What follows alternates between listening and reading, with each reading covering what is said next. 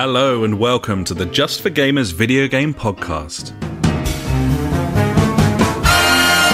Episode 177, Dave Gaudi.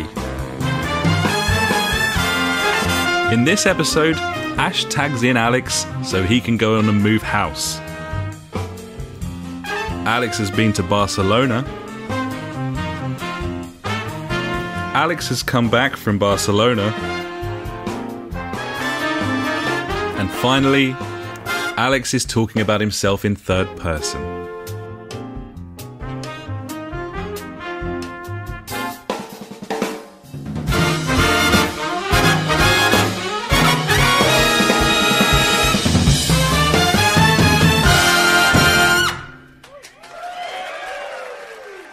Hello and welcome to the JfG podcast.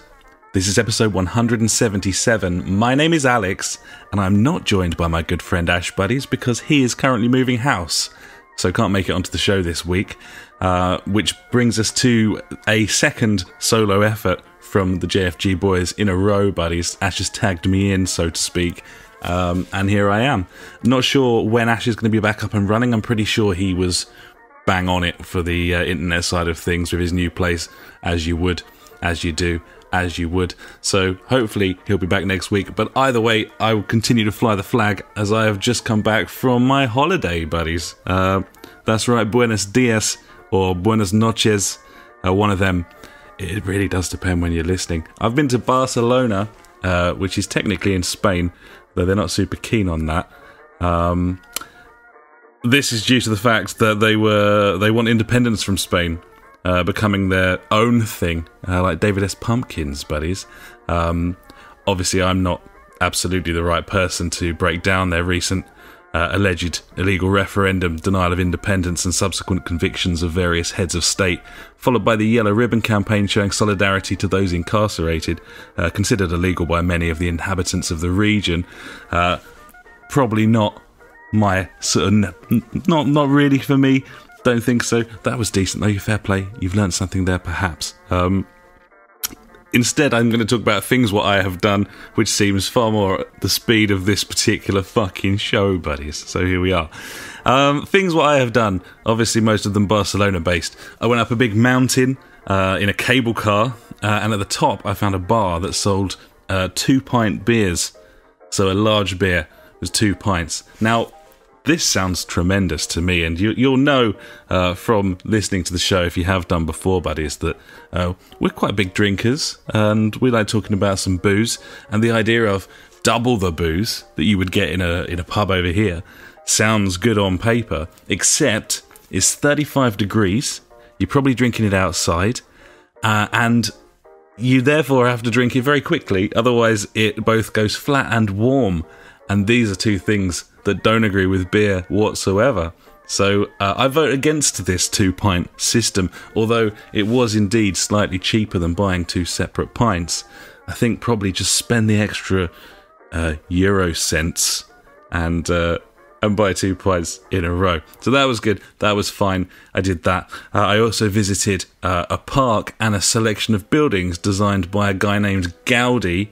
This joker, man. He's a fucking trickster.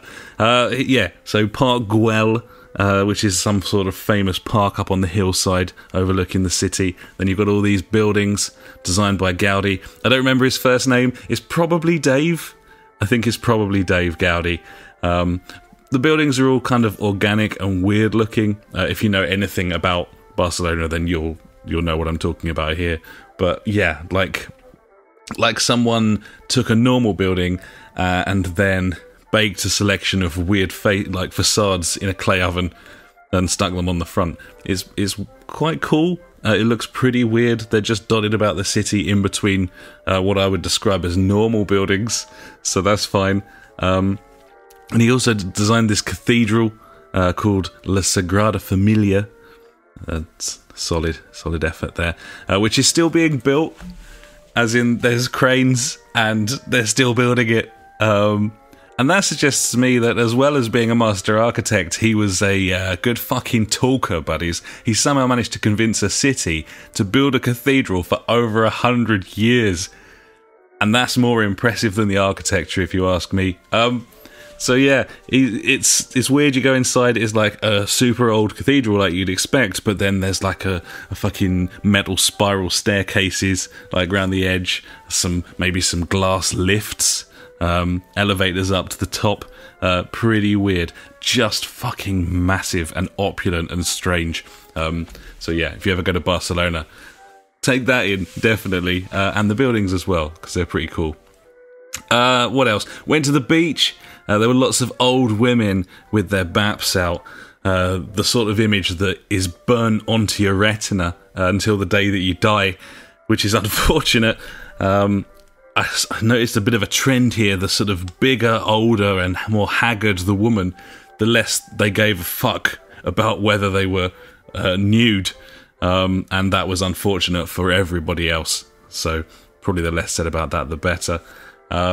Probably one of the big highlights went to the Camp Nou, the new camp, to see Barcelona take on Boca Juniors, which is fucking weird. Like, I never thought I'd get to see the champions of Argentina play football, let alone in Barcelona, in the new camp. This stadium is probably the real cathedral of the town. Stupidly big, it holds like 99,500 people. Lots of dickheads in there. Everyone seemed to be flossing, doing various dances. They had one of these roaming cameras with emojis on a screen, and if it landed on that person, they were supposed to do the emoji. I mean, this is the sort of thing that makes you want to just die, really. Like maybe swan dive off of a balcony. But more importantly, the football was fantastic, and the experience was fantastic. It's just so big. It's so stupidly big. And really steep. So even though I was really far back, because, you know, cheap cunts, really good view still, which was kind of odd. And it's quite cool to visit the stadium that kind of opens Pro Evolution Soccer. We buy it every year. It does the stupid Barcelona song and shows you the stadium and everything. And it was pretty cool to actually see that for real. The song's still terrible. And they sang it maybe 5 times. So they clearly aren't aware of how awful it is, but it just sounds like a MIDI production to me. So yeah, that was cool. Good football. Messi scored. You know Messi, he's the one who's basically Jesus. So that was cool that he scored, and I get to say that he did that, and I was there. So that's pretty special. That's basically it. Stupid amounts of great food. Obviously, we were in Spain, or Catalonia, whatever you want to call it. Went to a place, a tapas bar called Bodega Biarritz, and I have to say, like, I'll now provide you with a selection of points, topics, tasks, facts about Bodega Biarritz. And after I've provided you with these facts, then you'll think to yourself, no fucker would ever go to that restaurant. That's really dumb. Well, I have to say, the food certainly has to be excellent after this selection of things. So firstly, they only take cash, even though they're like a normal restaurant in a bustling part of town, and every other place in the fucking town takes cards. You cannot book a table under any circumstances, even though it's incredibly popular, like really high up on TripAdvisor, always busy. So you literally have to queue in the road, and obviously everyone's queuing in the road. So we waited half an hour for a table, just standing there like dickheads. They will only accept parties of 2 or 4. So if there's one of you, no chance unless you make a friend. If there is 3 or more than 4 of you, then you're fucked. Separate up, split into 2s or 4s. You get the picture. And this is because the place is so tiny and so popular that they've got configurations inside of you either sit at the bar as a 2 or as a 4 at a table, and they're not going to have any empty seats in there because there's people waiting, fucker. So there you go. And then you also can't pick your food. There's only 2 options on the menu. They are a selection of 8 tapas, or a starting platter and a selection of 8 tapas. So you can't choose your food, you can't book it, it's cash only, you have to queue for it, and you can only go in if you're at even numbers. But it was absolutely amazing. I'd still recommend it to anyone. It was worth the wait. You just sort of sit at the counter and the chef's like, what do you like? Do you like meaty stuff? Do you like veggie stuff? How spicy do you like shit? And you just say those things, and then they just provide you with some food for a flat fee. And it was comfortably the best tapas I've ever had in my life. As someone who's like a mega fan of tapas, it was some sort of fucking nirvana of tapas, I would say. So yeah, highly recommend that. That's near La Rambla. I'm kind of, obviously this is a gaming podcast. I'm kind of burning through this very quickly. Hopefully this will be useful to anyone who's listening who does visit Barcelona, because it's kind of no nonsense in the way that I'm thinking about it. But yeah, so that was great. Great restaurants, great place. It wasn't my idea to go there. We kind of take it in turns, myself and the missus. This was her vote this time round. We came away with me kind of feeling like it was one of the best places I've ever been, probably in my sort of top 5 cities I've ever been to in my life. And I didn't expect that. So yeah. So there you go, buddies. That's Barcelona with a little bow on top. Other than that, I went out drinking with friend of the podcast, Paul, but that's every week, so that's probably not worth talking about. Off to a barbecue with friend of the podcast, Mark, at the weekend. That's kind of exciting. Going to play a bit of Wheeltown with his boy, I think. But other than that, I think we should probably move on. So let's go and talk about what I've been playing. So as I tuck into my gin and 7-Up free buddies, I've got a decent little list, considering I've been away for sort of 5 of the days since I last was on the show. And we'll get the ball rolling with the weird pick of the last time we were talking about what I've been playing, and that was Life is Strange. This is a game that we've had for ages. That first episode was free on PS Plus. And then we, for some reason, picked up the whole thing. I think it was like £6 or something for the other 4 episodes, and we thought, fuck it. It seems sort of promising, and then we never got into it. I have burnt through that game relatively quickly. It's not especially long, maybe a couple of hours each episode. But I have finished it now. I completed it, and I really enjoyed it. Even though it, as I said last time round, this game is not for me. I think that the studio think it's for teenagers. I think a lot of teenagers would probably roll their eyes at it, because the script is very sort of middle-aged people in a boardroom going, what do kids say? What the fuck do they talk like? Oh yeah, there you go. Rad, amazeballs, chuck it in. So yeah, it's a bit cringy in places, and obviously this lives and dies by its story, and its voice acting is therefore completely integral. And for the most part, that's very good. But towards the end of the game, the sort of main character sort of, I don't know, she kind of, everything was so sort of somber and miserable, and bad things were happening, and it seemed like she didn't really know how to play that. Maybe she didn't quite have the depth to her performance. So everything kind of just came out a little bit sort of hushed and whispered, like a sort of, oh my God, I can't believe this. Like all the time sort of under her breath kind of thing. That was a little bit off-putting, but for the most part, I mean, there's no way I would have played this thing to the end if I didn't give a shit about any of the characters, so they obviously were doing something right, even if they were a little bit larger than life, a little bit fucking Fortnite generation.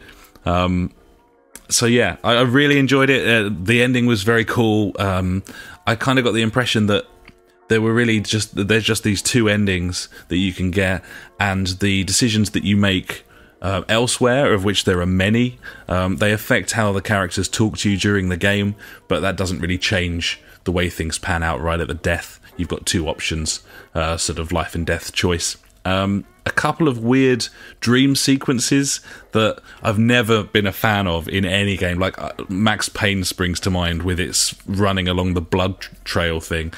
This wasn't as annoying as that, but it was this sort of weird floating landscape in the middle of a dream sequence where you're kind of avoiding people for basically no reason, and if they see you, then it like you fail and have to start again, and that wasn't fun, to be honest, and kind of pointless. It just felt a bit sort of like padding to me. They were obviously trying to make it so that the character was sort of lost in her own mind. I just don't think that ever really works very well, these dream sequences, but hey, all in all, I'd highly recommend this. The trailer for the second one was finally revealed this week. Obviously, we're in the midst of Gamescom at the moment. And nothing to do with the first game at all. Completely new characters, set in the same universe, allegedly, but completely new characters. A couple of brothers, like a sort of 16-year-old and a 9-year-old, who are sort of running from the law. So it looks like it's going to be a bit of a road trip movie kind of game, rather than being in this specific place. This one was set in a little town called Arcadia. But yeah, it's certainly done enough, and that with Captain Spirit as well, which I quite liked, even though it was there wasn't much there. It's made me very interested for Life is Strange 2. So, yeah, not too long to wait for that, and may well jump in on that first one. They usually do it pretty cheap for that first episode to try and get you sort of suckered in and on the season pass train. So we may well do that. But yeah, I really recommend it. It's good fun, Life is Strange, and some good puzzles in there as well that really kind of make you think, where you've got to sort of retrieve items by... keep rewinding time to get to the stage where you can get them, even though the repercussions of that are harsh and drastic, and then you can rewind all the way back, keeping the item you've got in your pocket as if none of it ever happened, and you've just pilfered them somehow. So, yeah, that was cool. Elsewhere this week, God of War. This is probably the last time I'll be talking about God of War, although... there has been the announcement now that there's going to be a New Game Plus on God of War.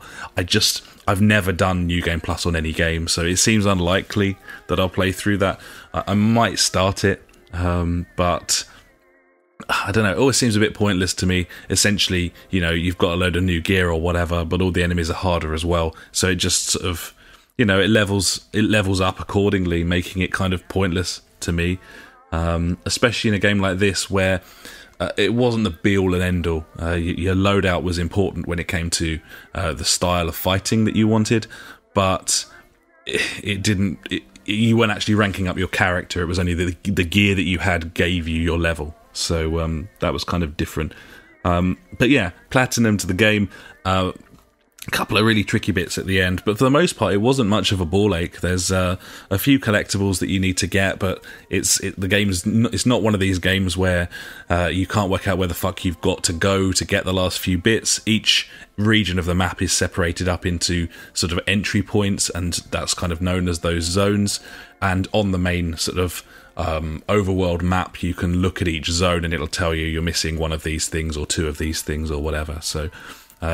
It really didn't take very long from the bit where we completed the game completely to actually platining it, ticking every box or so on.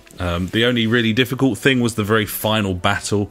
I don't want to spoil anything here, but there is a sort of a selection of bosses that you can fight once you complete the game, and when you fight all of them and win, then you can fight a sort of mega boss, and it took me a hell of a lot of goes to finish that off. So yeah, obviously platinum in games is you either do it or you don't. I've been off work for some time, and that's why I've been able to do that, but it's probably not worth actually your time doing it. But yeah, that's God of War.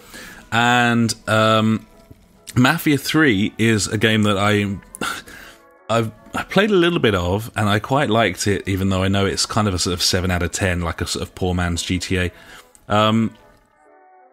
But I didn't expect to still be playing it, if I'm honest, and I think it's only because I finished Life is Strange and God of War that I have been. But I've been getting a surprising amount of enjoyment out of it, and I'm not really sure quite why. And I was talking to Funk about this, and he kind of echoes the sentiment. So rather than have a fuck quick corner, well, we do have one with a couple of other bits, but I thought I'd pop this in here. This is Funk's take on Mafia 3, having gone back to it after I sort of said, grin and bear this intro because it does open up. Funk says, "Yeah, been enjoying Mafia 3 after getting through the boring stuff at the beginning.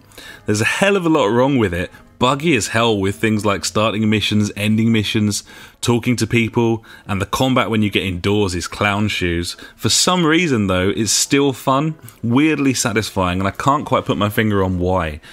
You can poke all the story stuff up your arse, though. Just let me run around GTA style, please." He's absolutely right. Like, it is buggy. Like, it's not like mega buggy when you're sort of doing things, but the story stuff, absolutely. I mean, I completed a story mission, and it opened up and gave me 2 other story missions and a side quest, which I thought, okay, I'll do the side quest. It was something like go and get a boat and smuggle some drugs into the city or something. And as I was driving to the side quest, the game completely froze, locked up completely, and then went to the classic bright blue PS4 error screen saying there's been some error, do you want to report it or whatever, as if that does anything. And when I fired the game back up, the 2 main missions were there, and the side mission was nowhere to be found. It was just gone. And I've played on for another, 3 hours since then. It hasn't come back. So I don't know exactly what would happen if that was a story mission, if that's even possible. But fuck me, like, it's been out for ages, this game, and I know they haven't got a Rockstar-sized team. They didn't have a Rockstar-sized team working on this, and so on, but it's still a big game, like a big budget game. You know, it was a 2K published title, and you would kind of expect a little bit more. And like he says, I think the characters are pretty cool, a lot of them, and the world that they create, the mood that they create, with the music helping massively there, by the way. Certainly as far as I'm concerned, like it'd be half the game without the soundtrack, which is probably a derogatory thing to say about the actual game, more than anything. If the game doesn't stand up without Hendrix blaring out, then you've possibly got a problem. But yeah, it is fun. It is quite fun. The sort of feeling of progression as you keep sort of pissing on the chips of various head honchos in different districts. It's kind of basically what Wild Pants was going for with its districts and so on. But this game does it far better. The story's quite cool. The acting's pretty good, like really quite strong. So the production values are high, but there's just this sort of bugginess to it in a kind of Just Cause kind of way, which you can either live with or you can't. I suppose it depends how much fun you're having. And for me, and it looks like Funk as well, it's fun enough to engage us at the moment. What I would say, though, obviously, is we've had this massive drought, and if there was anything fucking worth picking up right now, in terms of like a single-player story or a Far Cry-esque open-world game, then I don't think either of us would probably be persevering with it. So yeah, it was free, so you know, it's a fun game for free. I've already had more than enough fun out of it to feel satisfied with it being a PS Plus title. So yeah, there you go. A couple more things from me, buddies. My Formula 1 career, I just finished, and I somehow snuck the title in my McLaren through a lot of careful thought and consideration about what I was doing.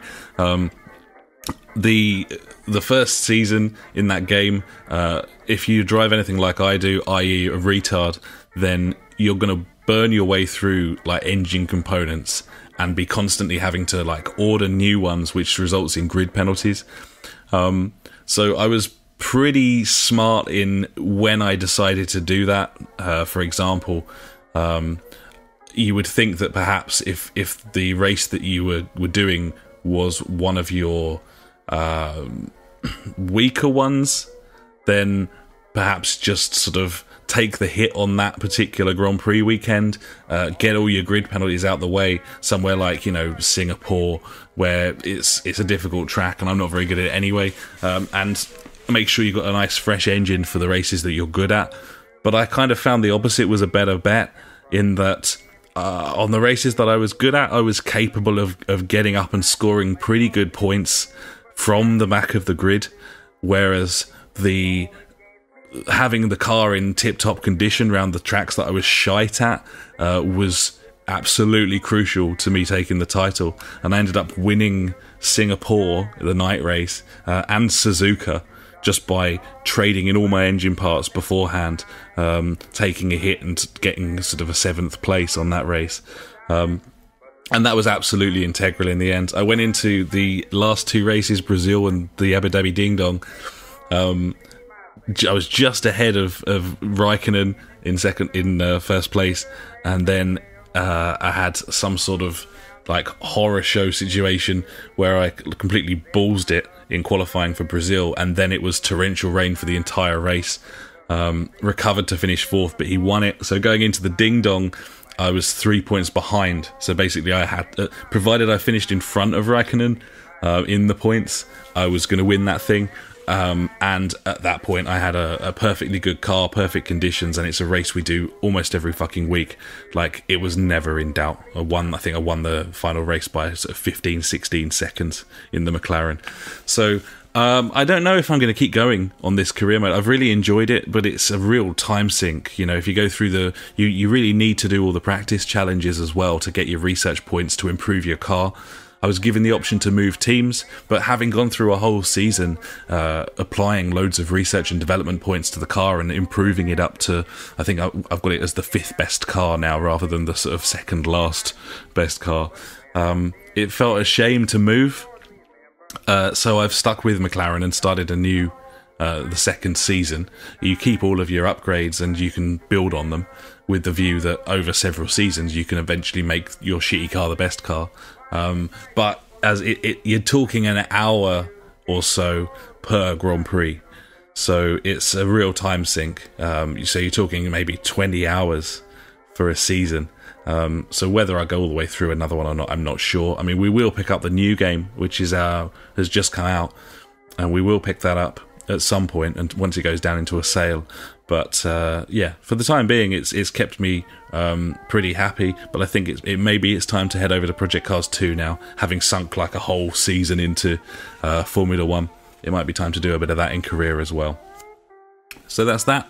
And finally from me, we've been playing a little bit of this Knowledge is Power this week. You'll find it as another free PS Plus game. It's one of these PlayLink games where you use your mobile phone rather than the controllers, which means that, you know, I think 6 or 7 people can join in.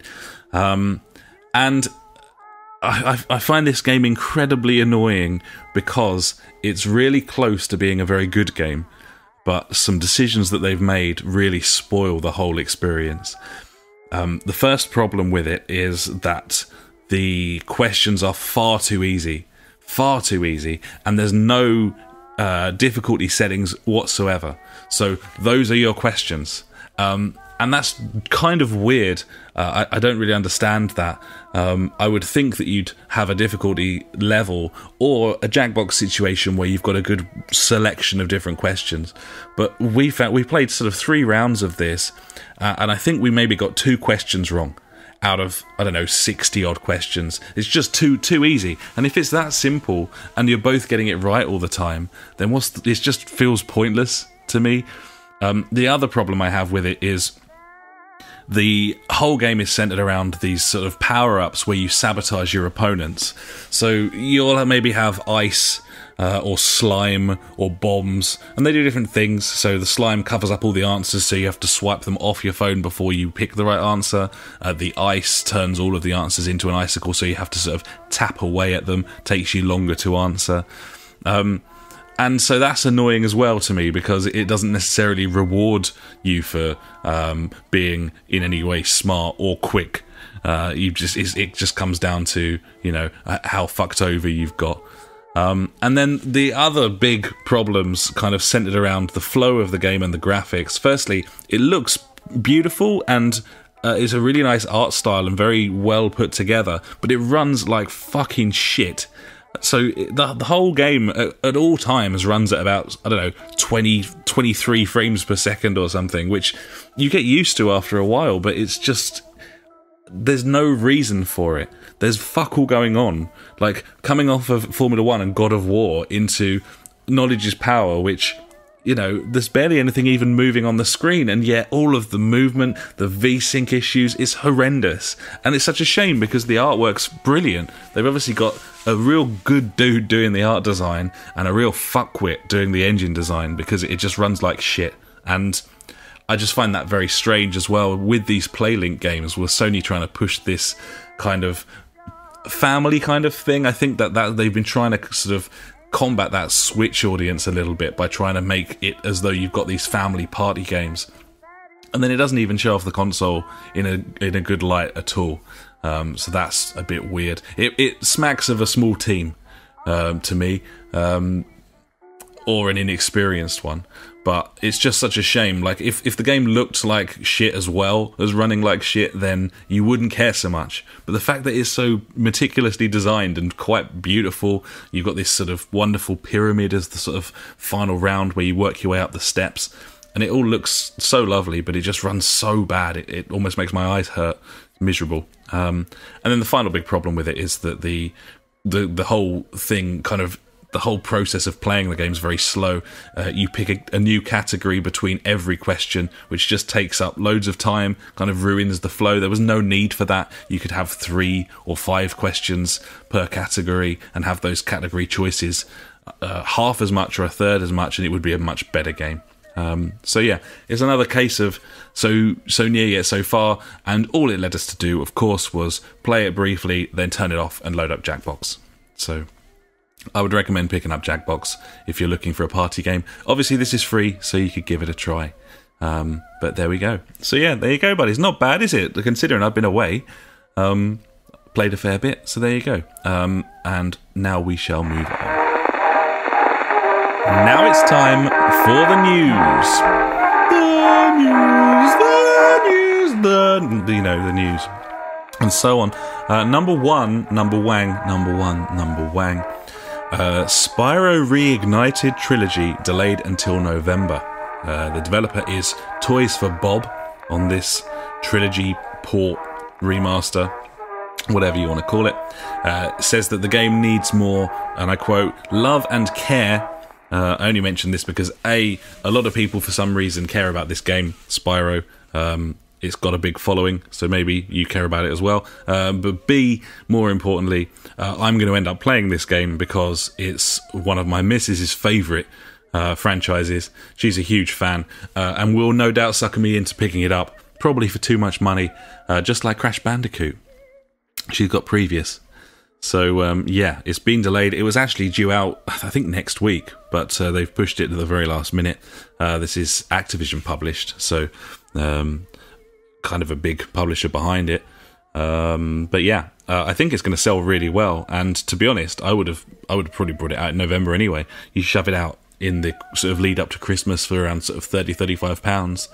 And maybe that's a better bet, certainly for Christmas sales and stuff. So, yeah, either way, that's been delayed, which is probably a good thing. It sounds like it needs some more work, so that's fine.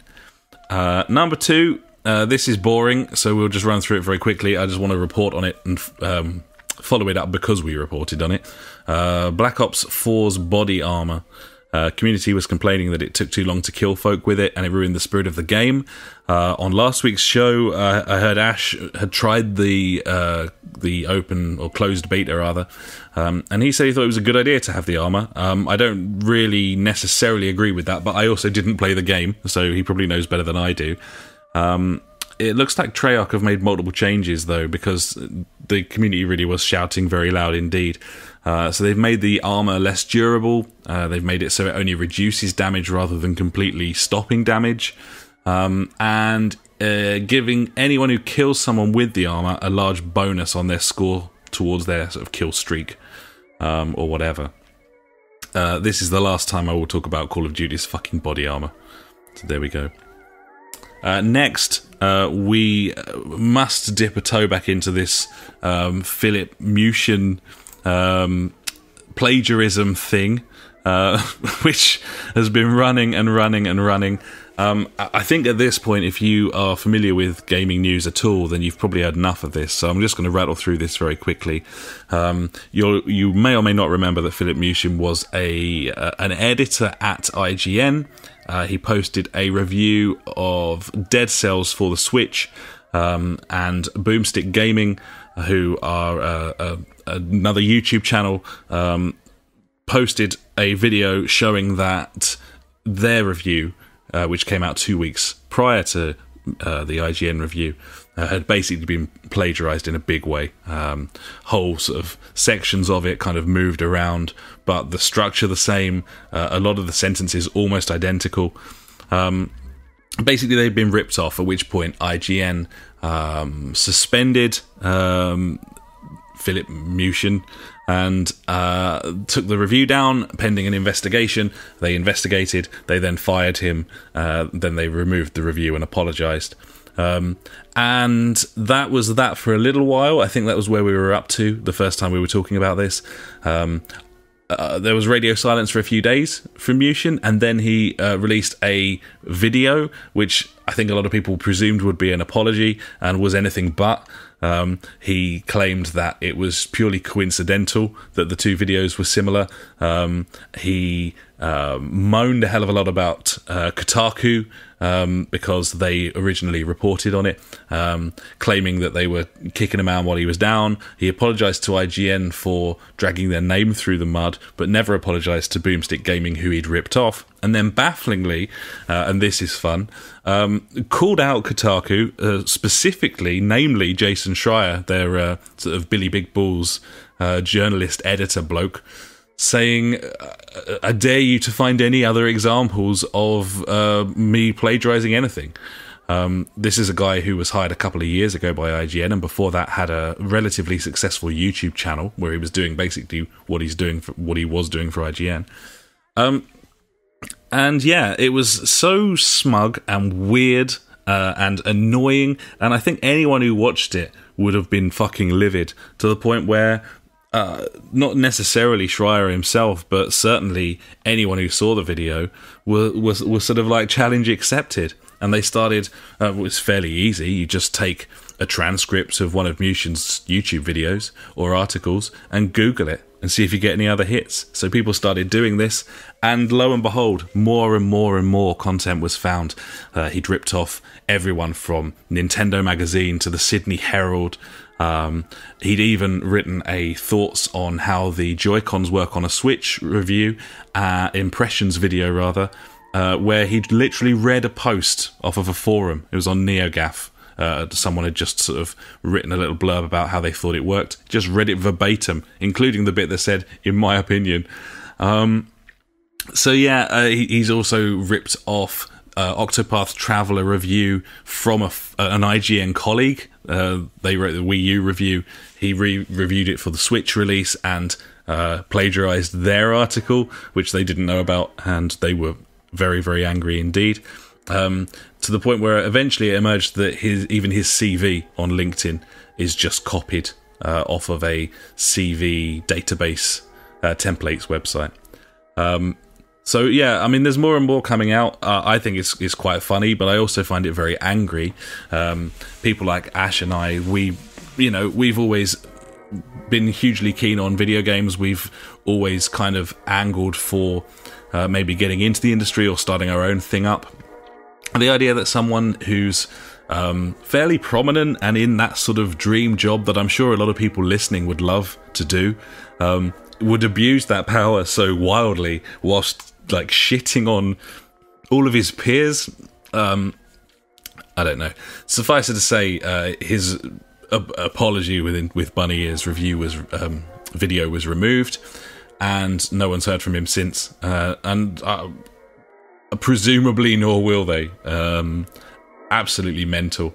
A lot of people have kind of been moaning about this from a sort of IGN should have known, they should have done something kind of standpoint. I'm not sure that's the case. I think IGN have conducted themselves very well.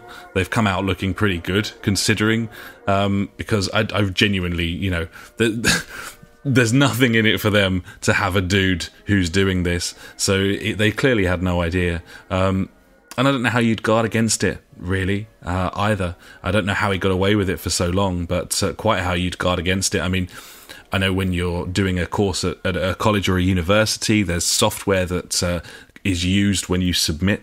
There was something when I was at uni in Bath that was called Turnitin, which just cross-references whole paragraphs from your essays or dissertations or whatever, just to make sure that they don't get any hits anywhere else. But when it comes to YouTubers and YouTube videos and stuff, that would be pretty difficult to do, and also wildly unnecessary, surely.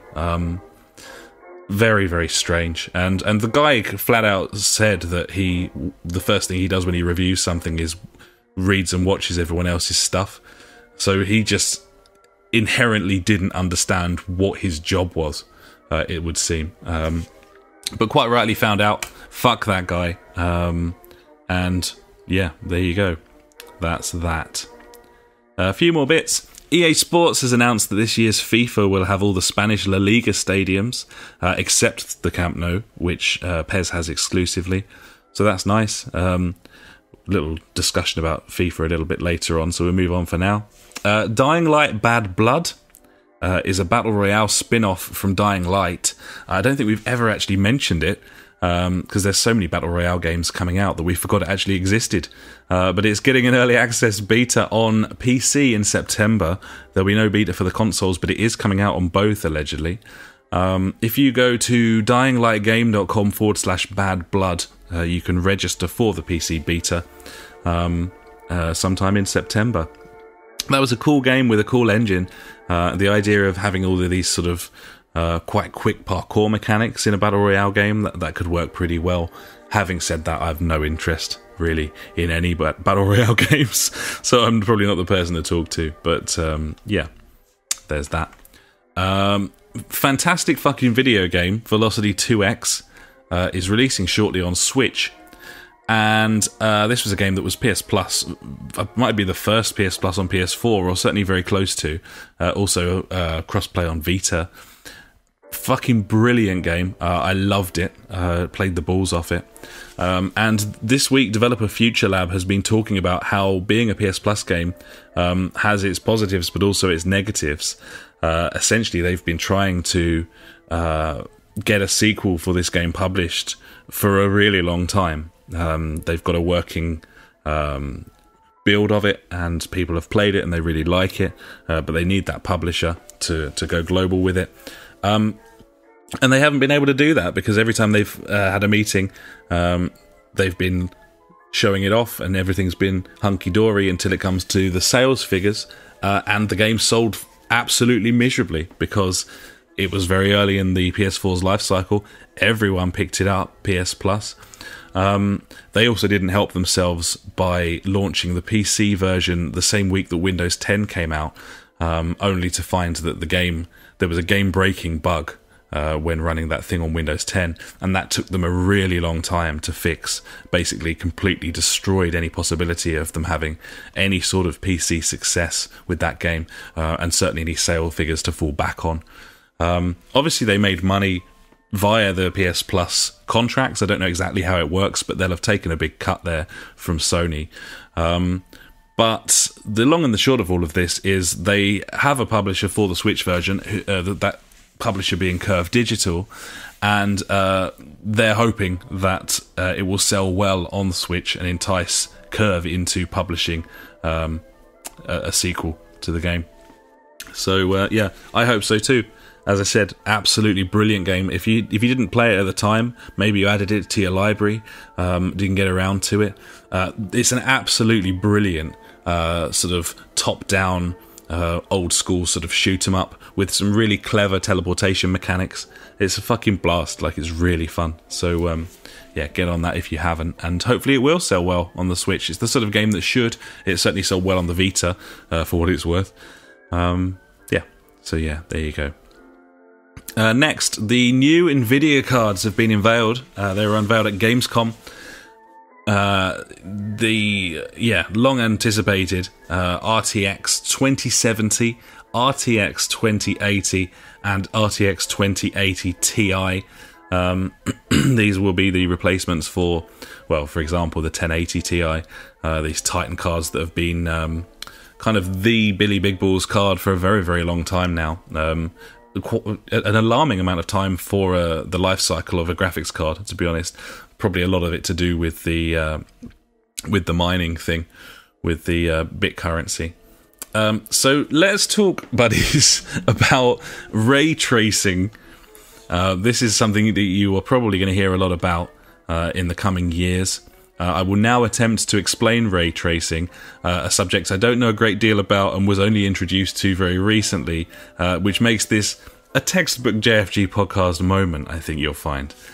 So ray tracing is a way of rendering light in video games. The way that most lighting engines work at the moment is objects are drawn from back to front, so that if something in front is obscuring something behind, then that's all drawn in, and that's how it computes things. Ray tracing is an engine which literally simulates light in real time, so you can point a light in an in-game engine at a series of pre-programmed objects, and it will automatically and in absolute live real time reflect off of anything it should reflect off of.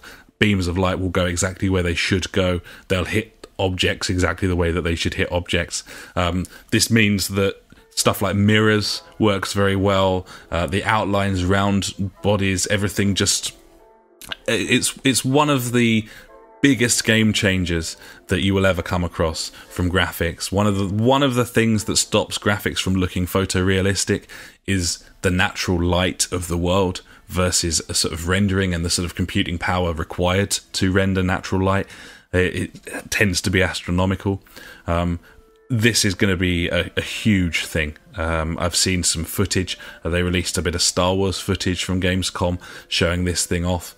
And previously they've had to use, whole sort of server rigs to get this going. I think they were using 4 separate computers to render this trailer.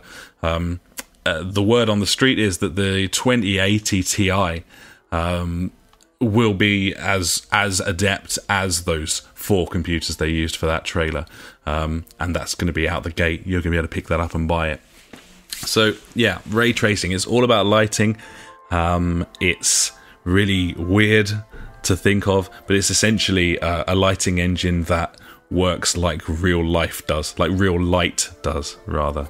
And up until this point, it's been far too heavy on computing power for you to actually get that in a sort of end-user environment. Of course, they use it in movies. I'm sure sort of Pixar and so on have been using stuff like this for a long time. So yeah, that's the big thing. Obviously, they're going to be super powerful as well, like mega power. So you'll be looking at 4K joys and so on, maybe higher, sort of 8K in the future. So yeah, that's kind of what we know at this point. Digital Foundry have done a good article on Eurogamer, so if you want to have an expert explain all of this to you rather than a twat, then I would head over there if I were you. But the other interesting thing that came out was the cards prices, which haven't been officially announced, but kind of skirted around, popped up on various websites and so on. And this is the reason that I'll probably likely never build a gaming PC again. So the 2070 will be around $500, £450. The 2080, $700, £670. And the 2080 Ti will be $1,000 or £920 for the graphics card before you buy anything else. The 2080 models will release on the 20th of September. You can already pre-order them. Go get your wallets out, buddies. Get stuck in. The 2070 will be coming out in October time. So there you go. Obviously, this makes you wonder what's going to be happening in the next generation of consoles. We'll certainly get onto that later on as well, buddies. So a few more bits. Loads of news, which is probably best because I haven't got anyone to talk to. So at least I've got something to say. Battlefield 5 Open Beta will be the 6th of September on all platforms. If you're part of the EA brigade, then I think you get it on the 4th. You can preload it on all platforms from the 3rd of September. And we'll probably give that a whirl. We played a fair bit of Battlefield 1 before getting completely sick of it. And then not playing it anymore, resulting in us having a shit time every time we went back because everyone was so much better than us, which tends to be the way with these shooters these days for us. But we'll give that a go. Next, Twitch is getting a kicking for removing the perk of ad-free viewing from Twitch Prime. Used to be one of the things, as well as getting free games and so on Twitch Prime. You had no ads to worry about on the channels that you were watching. You'll now need a more expensive service like Twitch Turbo, buddies, to get ad-free, or sub to the channels on a monthly basis as before, as though you're some peon without Twitch Prime. Twitch is claiming that this is to help streamers achieve more revenue, which has a distinct whiff of bullshit about it. The community is less than impressed, and most people just assume, probably quite rightly, that it's just corporate greed on the part of Amazon. They want to have their cake and eat it. And I think most people who subscribe to that service do so to specifically avoid the ads. They're not doing it for the shitty games. They just do it to avoid the ads. So I think they're going to end up losing a lot of subs there because, people aren't just going to subscribe to get 7-year-old video games. They wanted more. So there. Few more bits. Supermassive of Until Dawn fame. They've announced the project that they've been working on since Until Dawn. It's called The Dark Pictures Anthology, and it's going to be an episodic game set, a set of horror stories. So it's going to be starting with a group of divers investigating a sunken plane crash. There's a video of that on YouTube that you can see. No gameplay, like fuck all gameplay at this point, just a sort of story trailer. But it's got a very Until Dawn vibe about it with the sort of character models, and Until Dawn kind of switched in and out of engine quite nicely as well. Until Dawn, by the way, was a fucking brilliant game. I know I've said it before.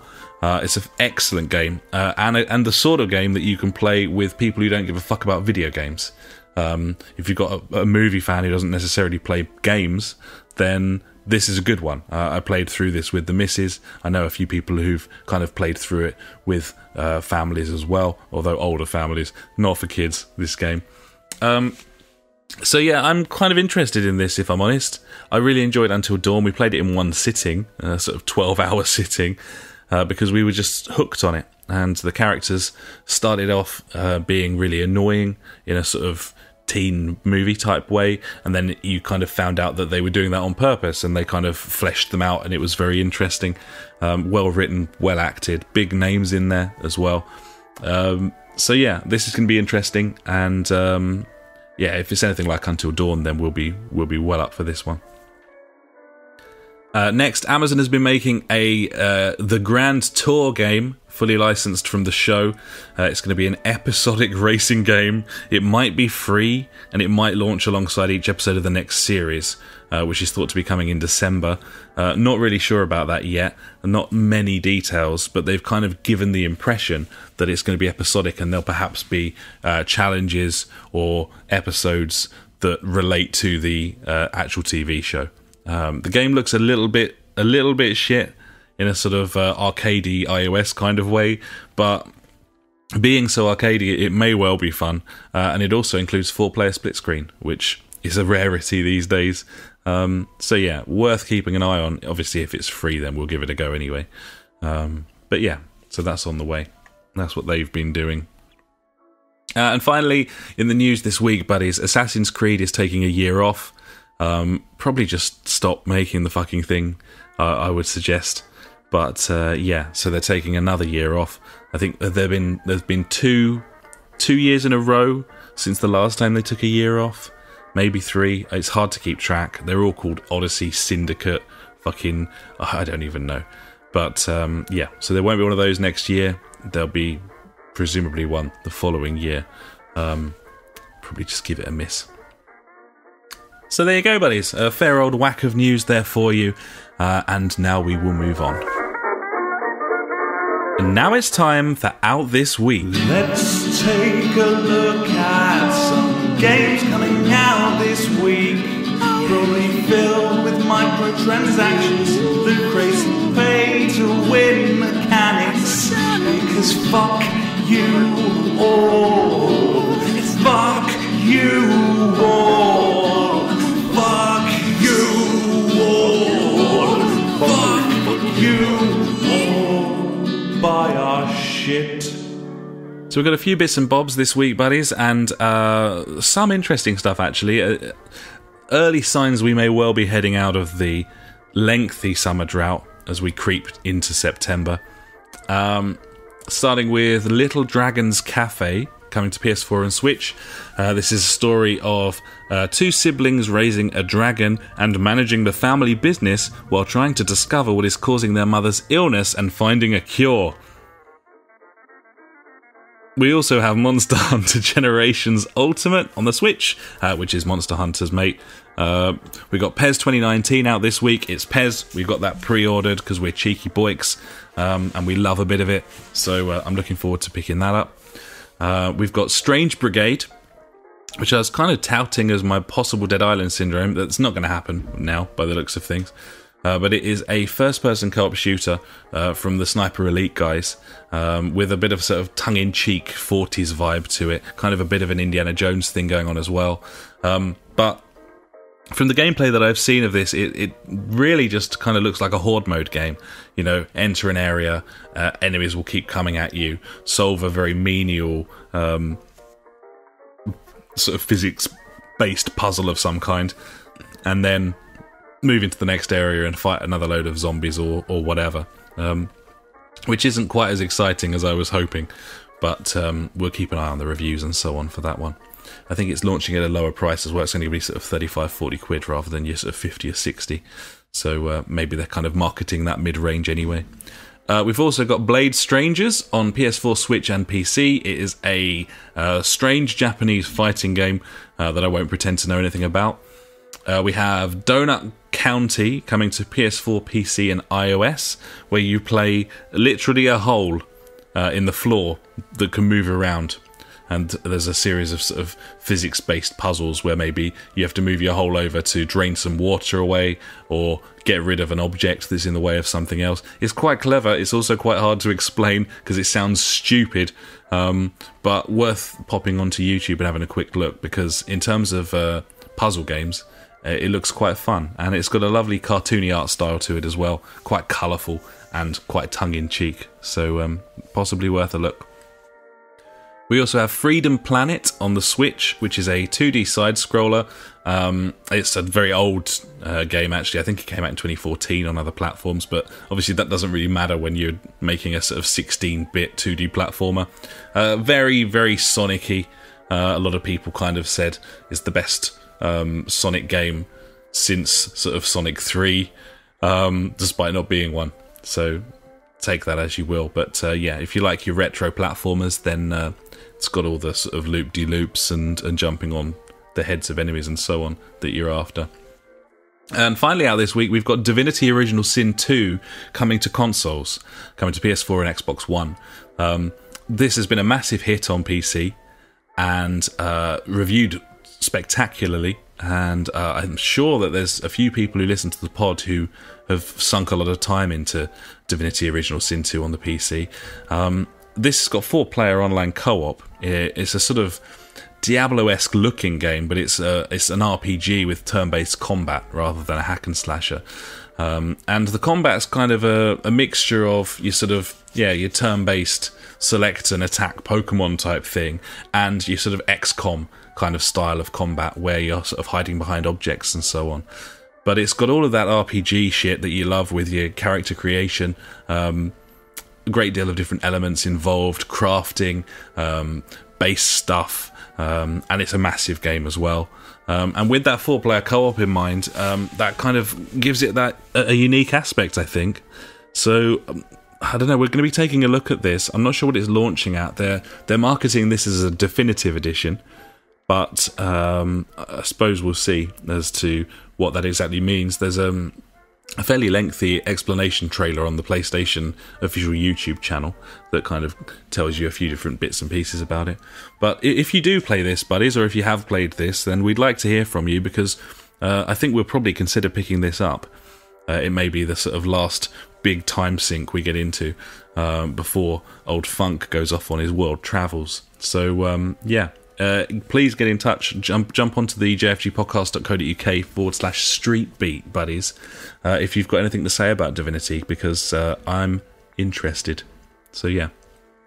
And that is out this week. And now it's time for Fuckwit Corner. Fuckwit Corner with Funk. Fuckwit Corner with Funk. He's got some questions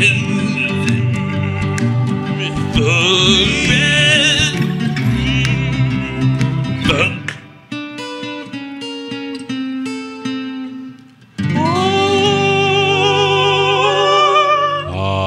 We've got two little bits here from Funk. Obviously, I took his Mafia musings and plonked them in the what we've been playing section, but he still came back with this. Firstly, he says FIFA versus PES. We had an interesting chat the other night about how FIFA has all the modes and bells and whistles, but PES has the gameplay. It's still PES for me, I think, but discuss. Yeah, I kind of instigated this chat with Funk the other night because I keep seeing more and more of FIFA and all of the modes and options that it has. And it makes me kind of pine for it a little bit. This is more of a grass is greener, I think, situation. Because the Mode Pro clubs that we used to play, as I understand it, having done a little bit of digging today, hasn't changed a fucking iota since we stopped playing it sort of 5 years ago, and isn't changing at all for this iteration either. They've done absolutely nothing to that game mode.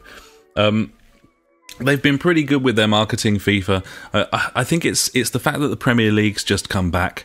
We've been watching the football again on the Sky broadcast with Martin Tyler and all of the sort of beautiful sort of purple and green graphics and everything. And FIFA does a fantastic job with its presentation and that style and all of the little facts and stuff, like the commentary alone. The commentary is so woeful in PES that I've just turned it off. I don't know how anyone could listen to it. So you don't get any of that commentary, and if you're a football fan, then I think you know that commentary is quite important. It really adds to the feel of it. So yeah, we're still in the same position as before. It's a shame that FIFA couldn't get their demo out a little bit earlier, because I would like to have played it before we picked up PES. But the engine hasn't changed, the gameplay hasn't changed.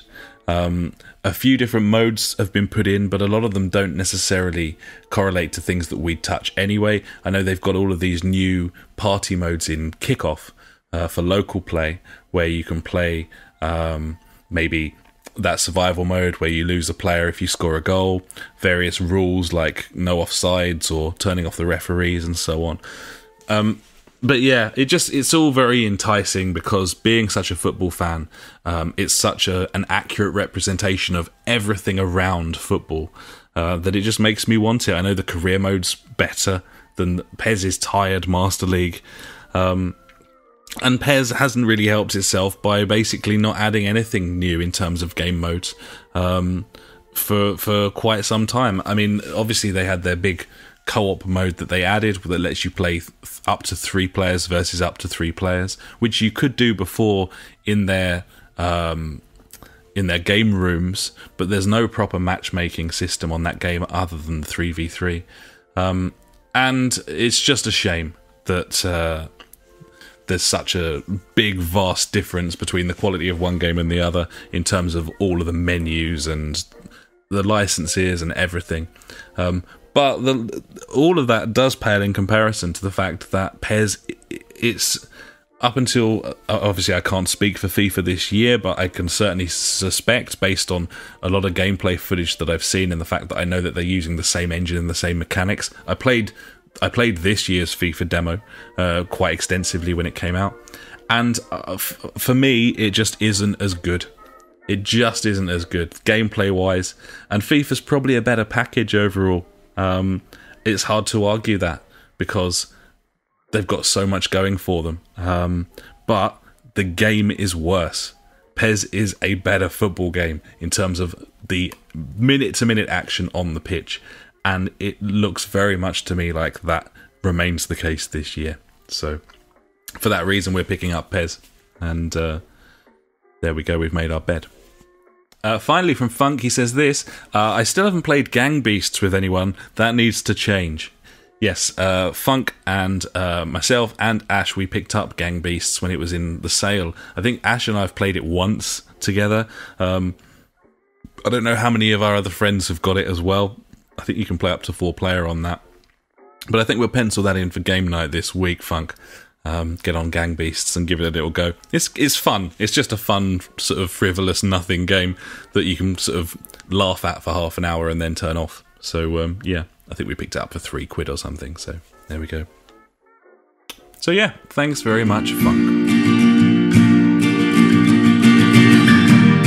Every week we end the show with questions and comments sent in by you. If you've got anything for us, just pop an email to the jfgpodcast@gmail.com or contact us on Facebook, Twitter, or at justforgamers.co.uk.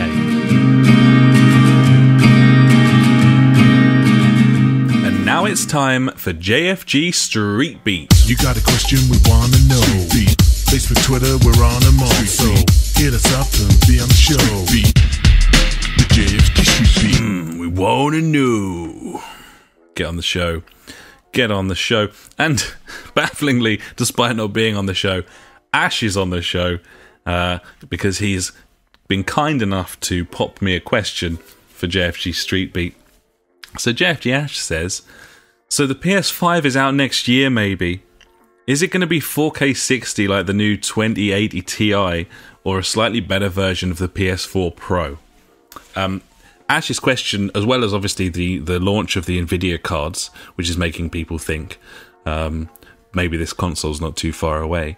It also follows a report in Japan from well-respected analyst Hideki Yasuda, sorry if I've murdered that, who says that his sources are expecting to begin producing the console within the next 12 months for a Christmas 2019 release. Apparently the main thing that could stop this happening is a shortage of MLCC, or monolithic ceramic capacitors. I do my research, buddies, which lots of systems and phones are currently using in their hardware. PS4 uses them, and inevitably PS5 would use them as well. So back to Ash's question, it's out next year maybe. Is it going to be 4K 60 like the 2080 Ti, or a slightly better version of the Pro? I think it'll be a slightly better version of the Pro. I think they'll use that Ryzen chip. I don't think that the Nvidia cards will go anywhere near these the next consoles that come out because they're just too expensive. The 1080 Ti is $1,000. You cannot even strip down and market that in any meaningful way to consumers who are looking to buy game consoles. And for that reason, I think that we could see the biggest giant gulf in difference in power between the next consoles and PCs. Obviously, PCs are always more powerful. That's been the case probably forever. I think when the original Xbox came out, it was possibly around the level of a high-end PC very briefly before PCs obviously shot off into the distance during its console cycle. I think that the only way that you could include this sort of technology is to wait longer, in which case it wouldn't be coming out next Christmas. But realistically, I still think that there's just no way to contend with the price there. And I think that the next generation of consoles is not going to be mega more powerful than these ones.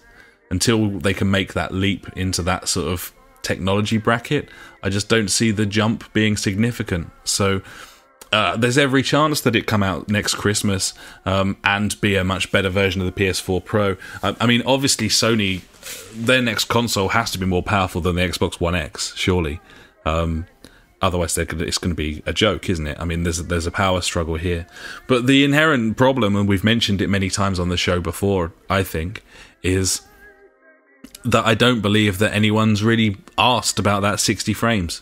From a specifically console standpoint, they just want beautiful 4K images shown on 4K TVs as those 4K TVs are reducing in price. I just don't think it's the priority of the platform holders to get that frame rate up. I think there's every chance they'd be aiming for 6K or 8K 30 rather than 4K 60. And that's incredibly disappointing. I think we're all on board. Probably everyone who listens to this show is in agreement that you'd rather have that 60 frames and a lower resolution than have a higher resolution of 30 frames. So So yeah, long and the short of it, I don't think that the console will come out next Christmas. I said at the time I thought 2020 earliest, and I still maintain that. But I certainly think if it does come out next Christmas, from a sort of progression standpoint, probably not going to be worth buying, frankly. As this new tech comes out for PC, I just think it's going to be too far away from that and too expensive to integrate. So, yeah, it's looking to me, and I know that Ash doesn't like this at all, and I understand that this is looking like another lengthy life cycle for me. Just because of the way that all the technologies are kind of marrying up at the wrong times. It's kind of interesting. But yeah, if they're releasing a console that's targeting 4K 30, I'm not fucking interested. I don't have a 4K TV at the moment, and I don't want to play 30 frames games anyway. So if I have to play them, then I'll just play them on what I've got. So yeah, that is how I feel about it, buddies. But thanks very much, Ash, for giving me something to fucking talk about in the middle of this Wednesday. So I think that'll about do us for episode 177. It feels as the fact that we had so much news, and I'm just sitting here talking through it on my own, I feel like the podcast became more and more dry as it went along, probably less and less fun without the sort of frivolity and lewdness and joy that a certain little JfG Ash brings to proceedings. So hopefully you haven't been too bored by this. But thanks very much for listening anyway. Ash has been kind enough to offer to edit this despite the fact that he's not on it. So this will be up as normal. And I've just remembered I don't need to go through all of the different web links because I recorded that new jingle. So thanks very much to me from several weeks ago. I'm not sure what the state of play will be next week, buddies. Rest assured something will go up, if it's me on my own, or if Ash is back, or if I find someone to rope in to do it with. But either way, the podcast, episode 178, will return on time, on schedule next week. But until then, thanks so much for listening, if you did, and if you still are. And I've been Alex, and I'll catch you next time.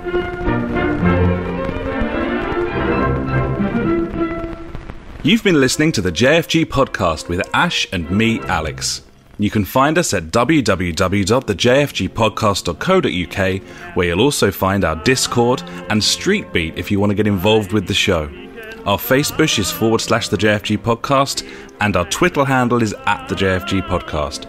We're on all those video streaming sites too, buddies, from TubeTube to twitch.tv /the JfG podcast to mixer.com, aka beam.fucking-pro. We've got a PS4 community you can join, just search the JfG podcast on there, and we're also on Google Plus if that is how you choose to live your life. Thanks so much for listening, buddies. We'll catch you next time.